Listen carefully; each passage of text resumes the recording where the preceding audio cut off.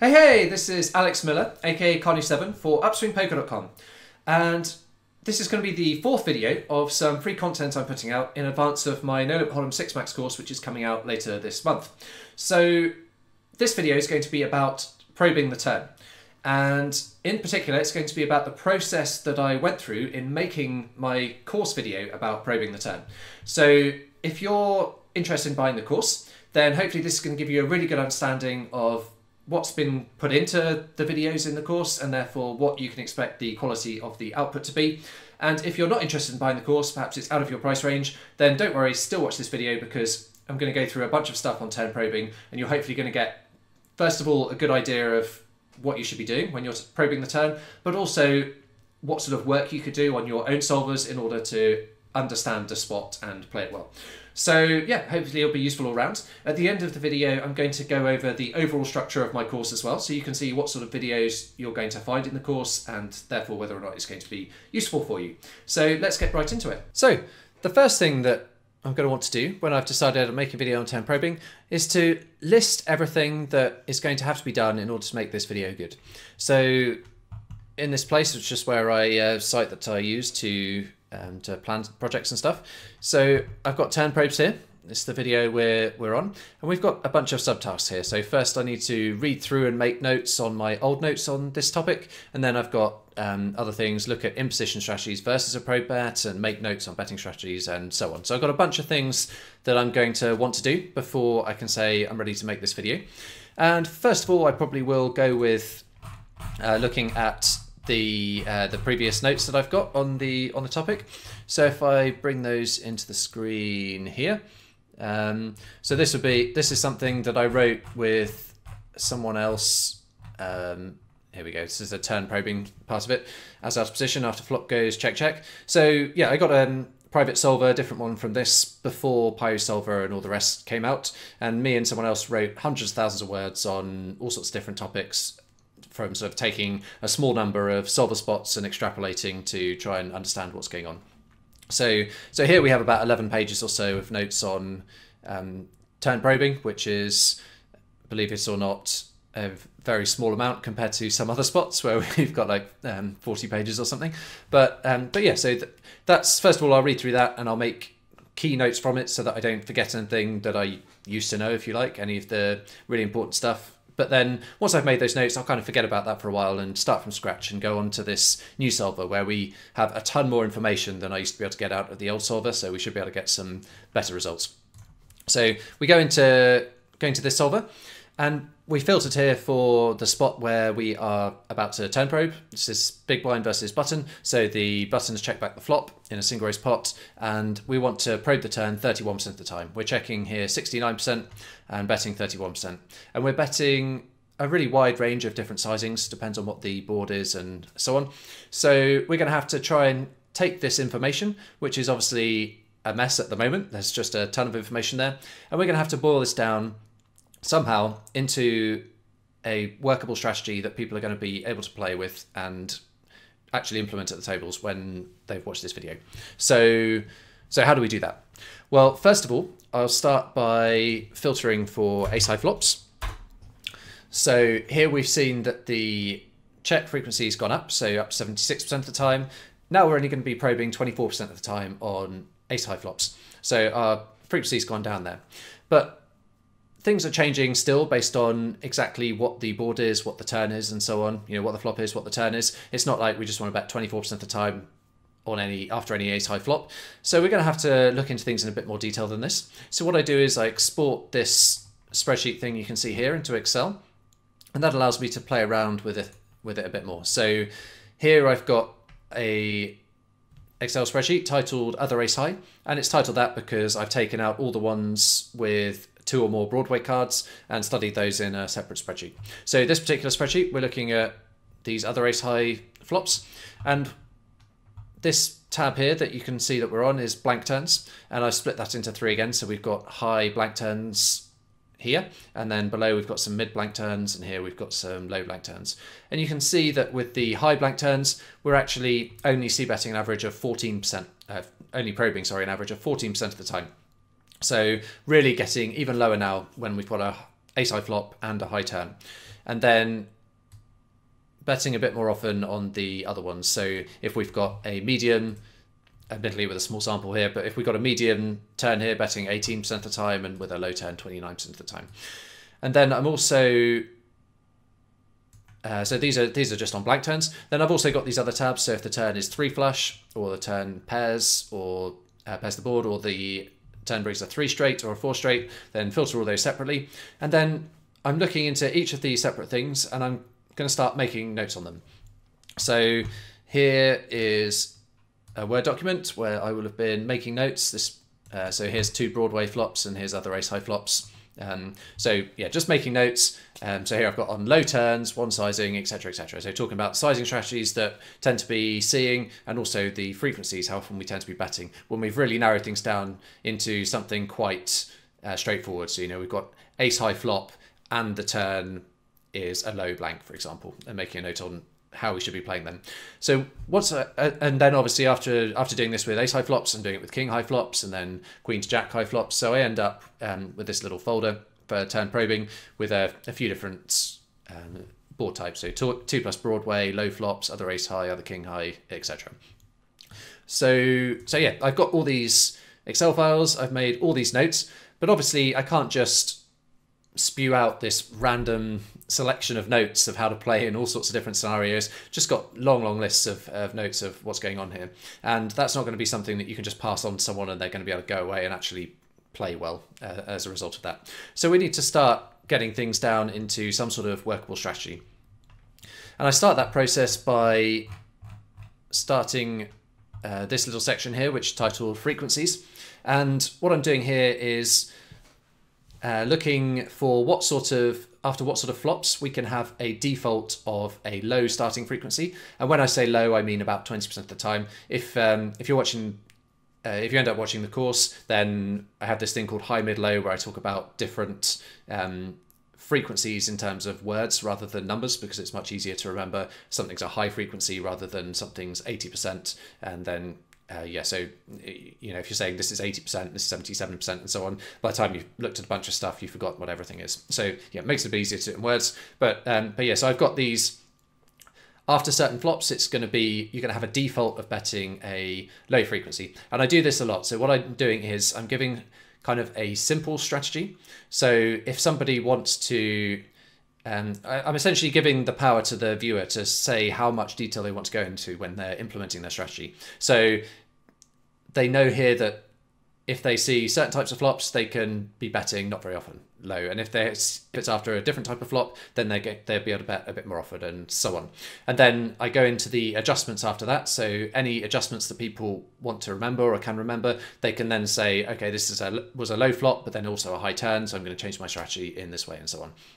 So we're getting somewhere now. We're starting to have some defaults and starting to have some adjustments from those defaults, but it's still quite a lot to remember. It's going to be very difficult for someone to remember all of these bullet points. Bear in mind, they're looking at all sorts of different spots as well, not just turn probing. You've also got turn barreling and everything on the flop and so on. So yeah, going to be difficult just to go from this. So we need to get things, make things a little bit easier for people. So what I start doing then is bringing out the concepts that kind of drive all of the strategies that go on. So I'll be making notes on these in this decide overall betting strategies thing. So I'm going to start talking in the video by saying this is going to be at the start of the video. So it's kind of towards the end of my work, but will be presented at the start of the video. And I'll be saying our turn probing frequencies will be affected by a few factors. And the first factor is that our opponent tends to have an advantage in the ranges on higher flops, and that carries through to the turn. So we'll tend to bet the turn less often after the flop was high. And then the next point I make is that the second factor is that our opponent tends to have more high cards in their range than we do after the flop checks through.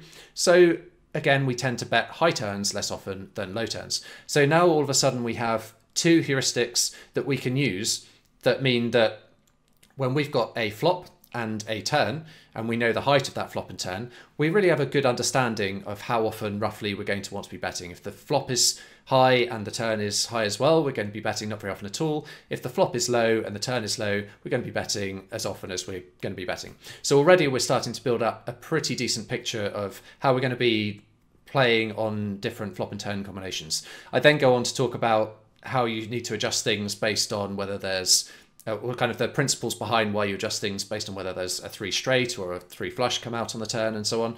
And with a relatively small number of concepts being brought in here, then I'm hoping that people are now at the stage where they really have a good understanding of the spot, and all they really need is the gaps to be filled in. You know, exactly how often do we want to bet on when the flop is high and the turn is high, what counts as not betting very often, and when the flop is low and the turn is low, what counts as betting pretty often, and so on. So now when I'm going through all these bullet points and so on that we've set up in the Word document we've just seen, then it's going to be like every single bullet point is going to be something that the viewer expects, because they already understand what's going on and they're just kind of getting it reinforced and finding out more exactly what's happening.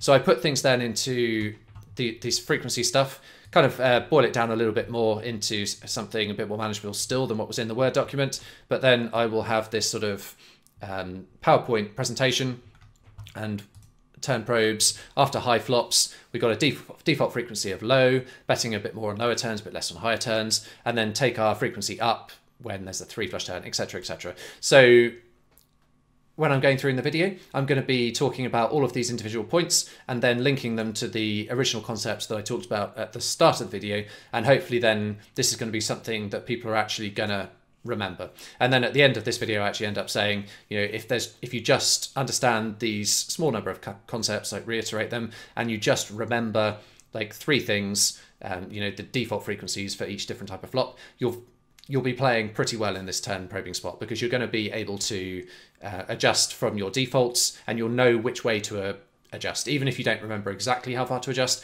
you're going to be doing things pretty much right because you understand what's going on.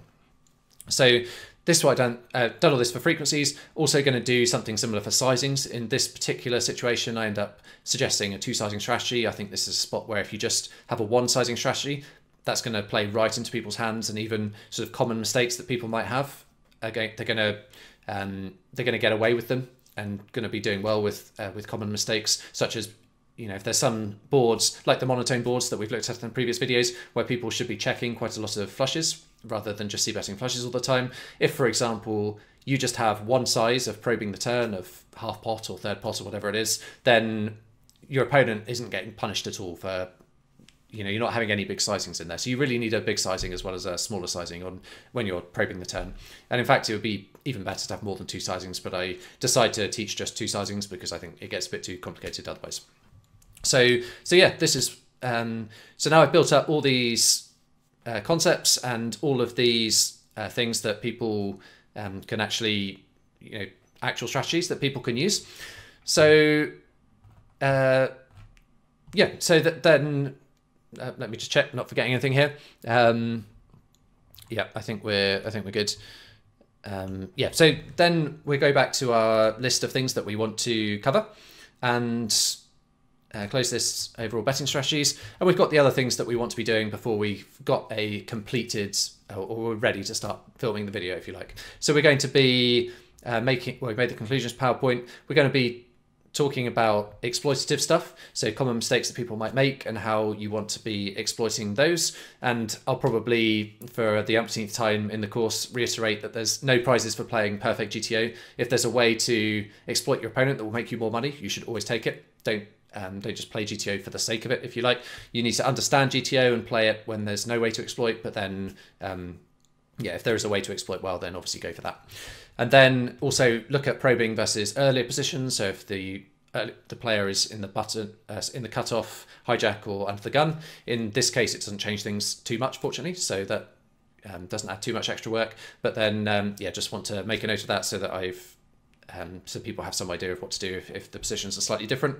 And then finally, and extremely importantly, I'll then be going through some examples of the solver in specific. So I'll look at a specific flop and turn and look at how to build the ranges, because it's all very well knowing, oh, I need to bet like 35% of the time in this situation, but how do you build that 35%? Which hands go into the betting range, which hands go into the checking range, which hands are mixed strategies, and so on. So I'll look through quite a few of these situations usually, and then I'll pick a couple of the most sort of the ones that illustrate things the best, illustrate concepts the best, and I will put those in the video and talk through, how do we play our very strong hands? How do we play our hands a little bit below that? How do we play our middling hands? How do we play our bluffs? Is this a spot where we want to be betting with total air, or do we always check our total air, and so on? So all of these sort of things so that people are comfortable with actually putting a strategy together, not just in terms of knowing the overall strategy, but how individual hands go into the strategy.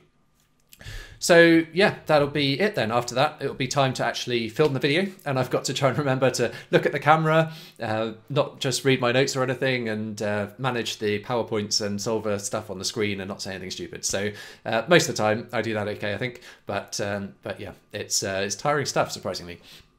But yeah, so it's a long and complex process from that first sort of look at the solver to see, what's going on in this spot, and taking just that sort of initial messy strategy, like set of strategies on all sorts of different boards, into something that is going to teach people how to actually play the spot, so they A, understand the spot, B, have a strategy which, no matter what the flop or turn is, some monotone flop and or flush turn or whatever, they still have an idea of what they're going to be doing.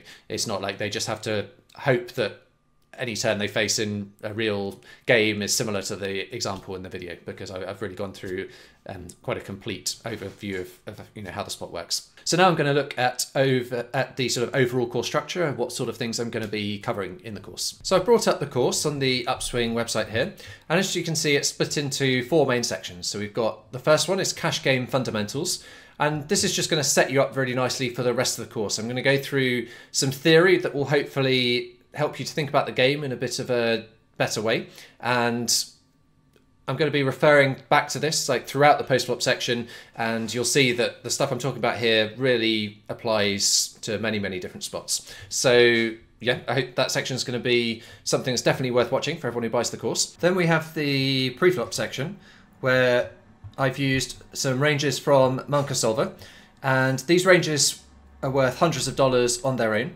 So if you don't have sort of state-of-the-art pre-flop ranges yourself currently, then you're going to get full access to a bunch of ranges for 50 big blinds, 100 big blinds, and 200 big blinds. So it's going to be a huge amount of value for you just from this section of the course alone. Even if you do have good pre-flop ranges, I'd still say the videos are going to be worth a watch. I'm going to go through a bunch of the different pre-flop spots, also going to be talking about some game theory stuff and things to watch out for and so on, different concepts. So there's definitely some value there beyond just the ranges themselves, but particularly, like I say, if you don't have really good pre-flop ranges at the moment, this is going to be a hugely valuable section to you. Post-flop is going to be the main part of the course though, and you can see here that we've got post-flop split into 4 sections as well, so 4 extra sections here.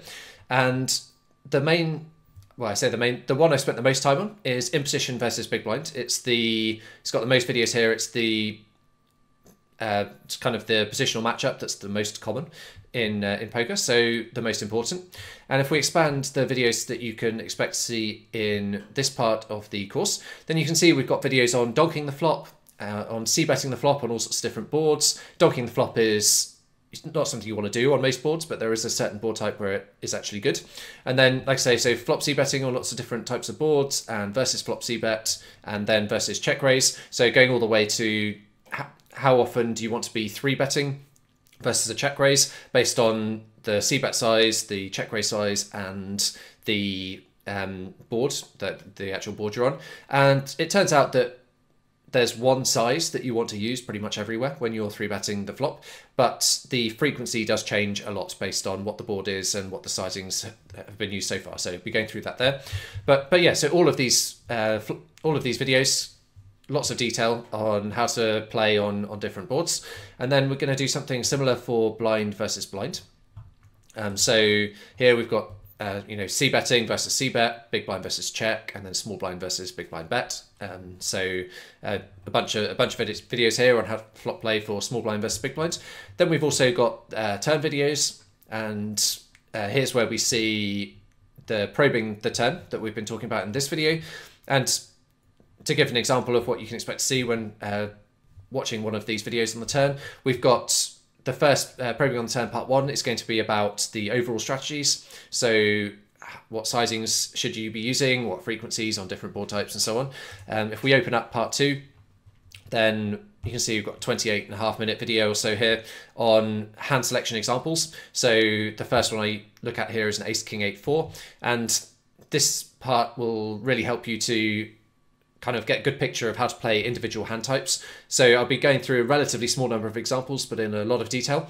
And I'll be going through concepts as well. So I've really tried to pick examples where there are some useful concepts that you can then take and apply to other boards as well. So you don't just only know how to play hands on ace, king, 8, 4, but also on lots of other different boards. So yeah, and then the final part 3 on probing the turn is just the exploitative stuff and also how to play against turn probes. So yeah, something very important to say is that the process that you've seen in the earlier part of this video, that's carried forward to all the other videos in this course. I haven't just done this for a couple of videos and then a bunch of the videos are like, well, yeah, just see bet a bit here and you'll be all right. Don't worry about what the solver says here, etc. Every video has been through this rigorous process, and I think the output should be really, really good.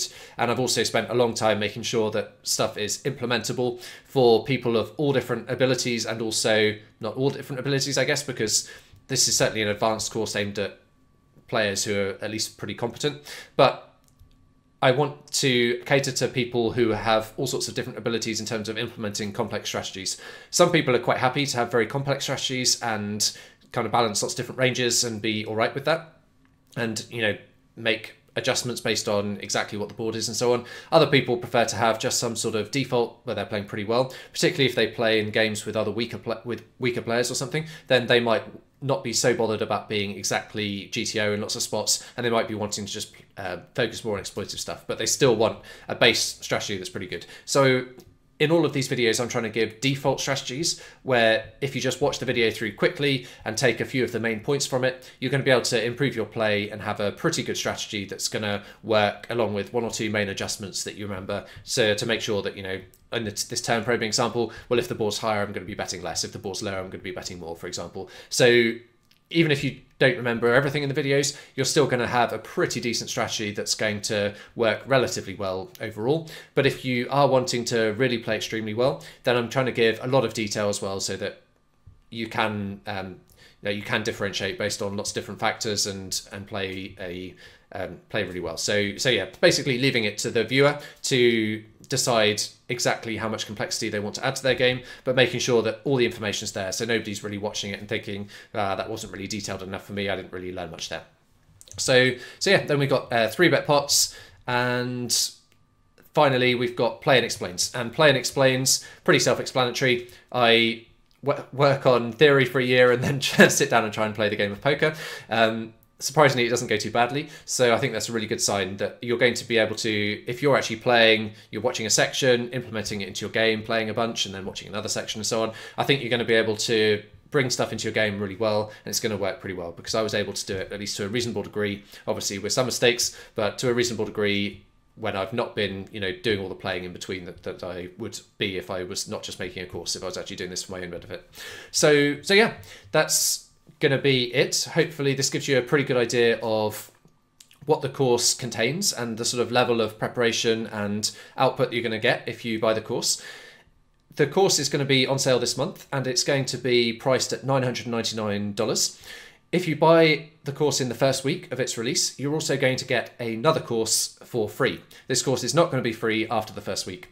And in a video next week, it's coming out on the 10th of January, I'm going to talk in more detail about this extra course. And this is something that you definitely want to look out for, particularly if you're a high stakes player. This is going to be absolutely insane value in this extra course, even much more value than I expected it would be when I started to make it. But it's turned out, I think, well, you'll see if you watch the video next week, but hopefully things will become clear then. But yeah, that's going to be it for this week, but I shall hopefully see you next week for that, and thank you for watching.